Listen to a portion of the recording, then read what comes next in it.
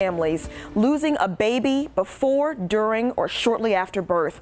About 8 years ago, Heather Wilson and her husband Dimitri lost their baby girl Kennedy just before her birth. So while planning her funeral, they encountered a challenge. No dress would fit her. And now they've founded Kennedy's Angel Gowns. They collect fine donated garments like wedding gowns, and they repurpose them to dress the children they call angel babies.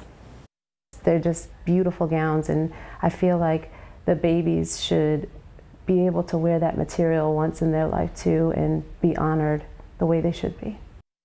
Kennedy's Angel Gowns will host its inaugural Angel Ball at the Martin Mansion in Norfolk tomorrow night at 6 o'clock. I'm honored to MC this event, and I'm working to get this info up on our website, 13newsnow.com. Well, flooding issues continue this morning.